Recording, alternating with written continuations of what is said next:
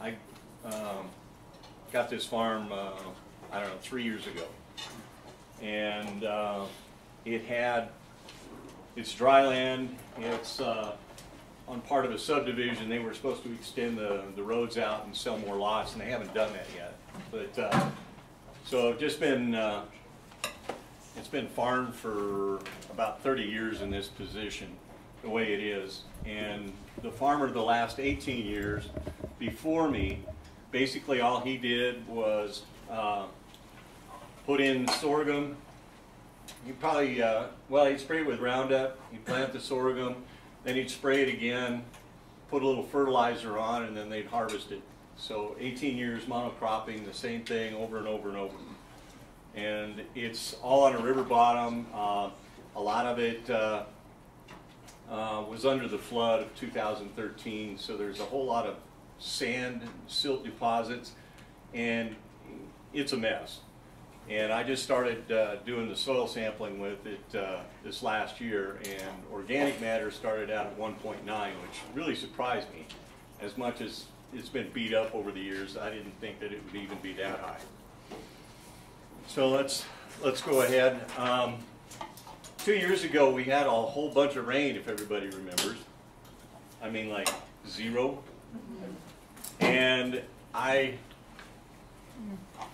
went over to the field one day to take a look at it and see what was going on in the spring, and we had this cute little aqua carpet.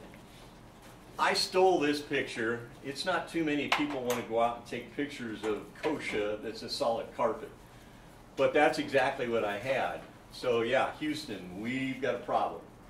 Now, it hadn't rained, soil was tough, I didn't know what to do, and I'm like, well, the forecast doesn't look very good. I'm not going to do anything. I'm just going to let it grow, use that as my cover crop, and we'll pasture it, we'll try and hay it, we'll do whatever we can to try and get anything off of it. So primary succession is soil builds.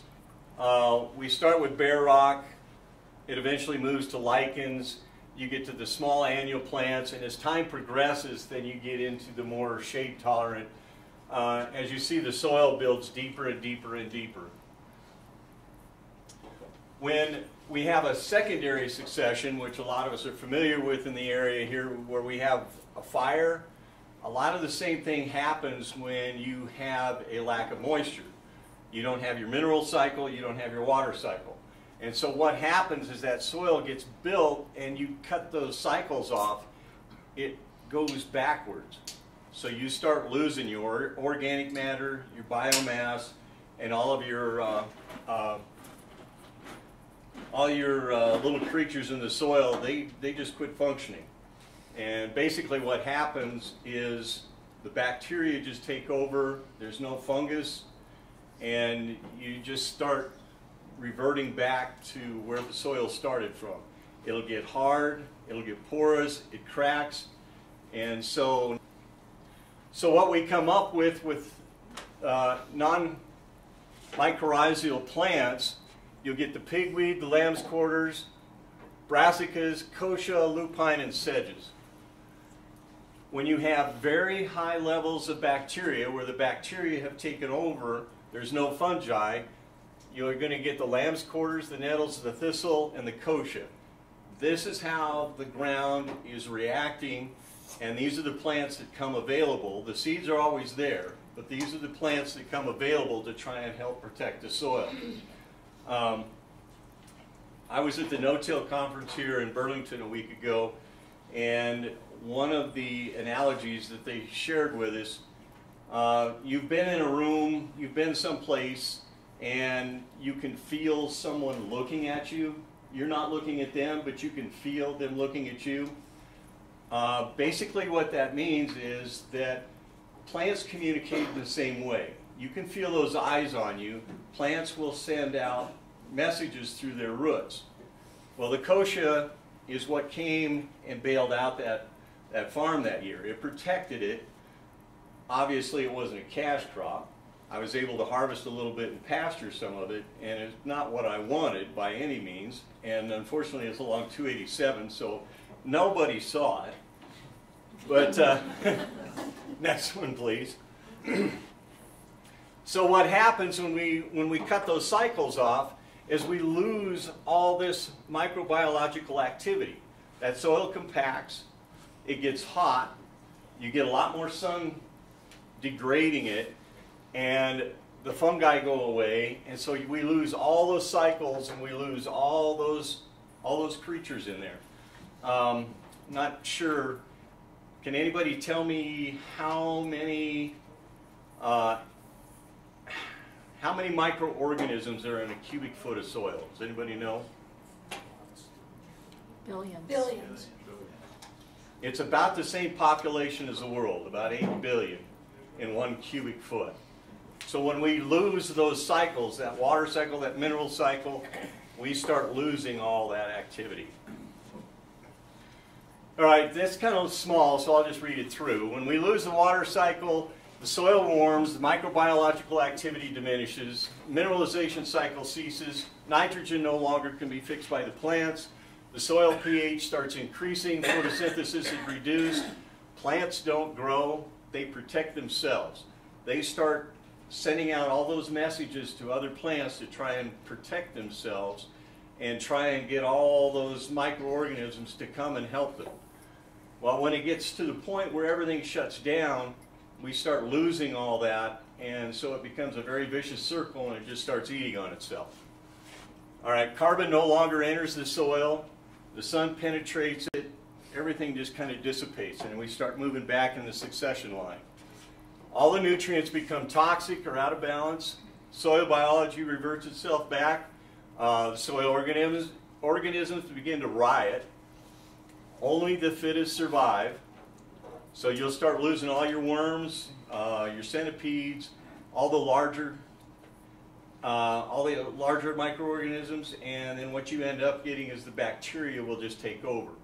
So lots of times if you plowed a field and you smell that earthy smell, that's actually a lot more bacteria, and it's not a balance of the fungi.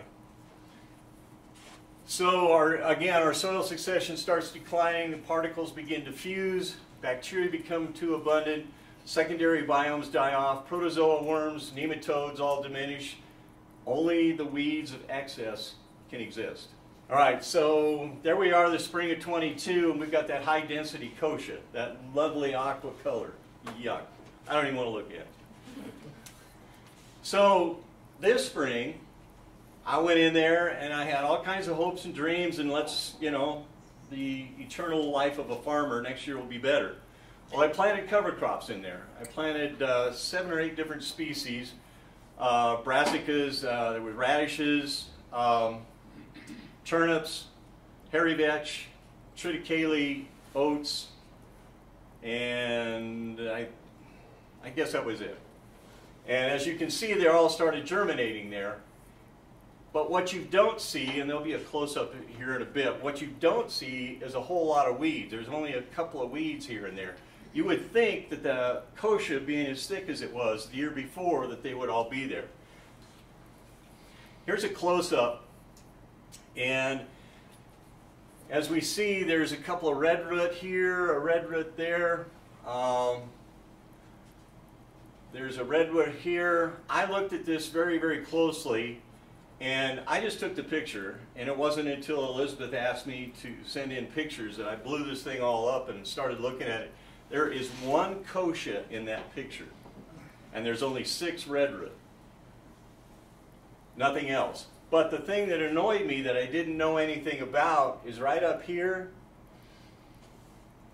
a whole bunch of aphids. And as the crop grew, and you'll see the pictures later, all the brassica disappeared, and the aphids went and eliminated them. So a few weeks later, this is what the field looks like. You can see that it's not heavily populated. I think I only planted about 20, 25 pounds. Hey, I didn't know if it was going to rain. I didn't know what we were going to get, so didn't want to go really heavy on it. But you look really closely, there's very few radishes and turnips in there. But there is some hairy vetch, the triticale, and the oats are in there. Next. And then as the spring came on, the hairy vetch started blooming. You can see that the ground is just almost covered all the way through.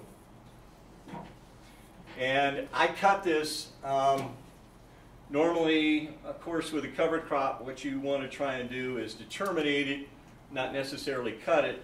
But what I was doing was I was planting buckwheat in there. So I took that off as quick as I could so I could get the buckwheat planted. And that's another picture in there. You can see the diversity in there, but there are no turnips and there are no radishes. And off of 18 acres, that's the cover crop that I harvested off of there. Now, I planted sorghum because, well, it's always had sorghum. Why not? But I needed some more feed. The year before, we had run really, really short with the cattle. I was having to buy bottoms of stacks and everything else. So I just wanted some extra feed. So I planted 15 acres of sorghum on that. And that is the sorghum shortly after I planted the buckwheat, which would have been August 2nd, August 3rd. As you can see, it's almost as tall as the cab on the tractor. And then this is where I planted the buckwheat. Unfortunately, I didn't have a no-till drill, so I just planted that with my old drill. And you can see there's not a lot of germination in here, but the buckwheat did come up pretty well. The one problem that I had with the buckwheat, it was an experiment. I didn't know if we could double crop. The freeze did catch it before it got fully developed, but it still made enough to combine. You can see here the rows, how it had germinated.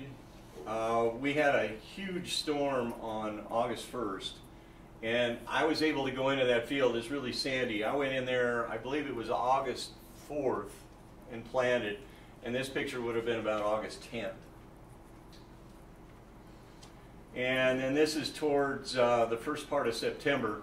You can see that the buckwheat isn't very tall in a lot of spaces. Germination wasn't very good, but it was starting to pollinate over there. And you really don't want to walk into a buckwheat field at that level because the honeybees are so thick, the ground just moves. And then that's the field of the sorghum that I harvested. I did leave, it's really, really rocky up there towards when you get towards those houses, so I left that up there for pasture, and then I pastured that, I mob grazed that, and they had a full run of the field eventually, but what I did was I cordoned it off, made paddocks with electric fence, and they would get about an acre or two of the sorghum, and instead of being able to, I figured it would probably last a month if I were to pasture the whole thing. I was able to get about 2.5 months of pasture out of that by putting the paddocks in. And you can see that that stuff had fallen. There's already been snow. I think this was towards the end of November I took this picture. And they had been in there, and you could see how closely that they had knocked it down. They didn't eat it completely flat. But you can't quite see in this picture, but the manure is almost thick enough that I could almost take a loader in there and load it out. They had spent that much time in there. And this part of the field, like I said, is really rocky. It's had a lot of earth moved on it, and I won't soil sample this. I guess that's it. All right, questions? Any questions? Uh-oh. What you got? So, why are you planting Buckwheat? I have a contract to grow buckwheat, and a lot of the buckwheat that I sell ends up in Japan. I'm kind of confused. You had the sorghum in there, you cut it, baled it, and then planted buckwheat in that field? No, just in the cover crop is where I planted the buckwheat. I left the sorghum. Okay. trying to figure out how you manage that. Well, and as it turns out, I wish I had sampled the hay. I guess I still could. That cover crop. I mean, those cows were fat, and they would bypass alfalfa to get to the cover crop. They wanted that far more than they did the alfalfa bales. So what about the kochia? What about the kochia? Any kochia now? No. No. But there's next year.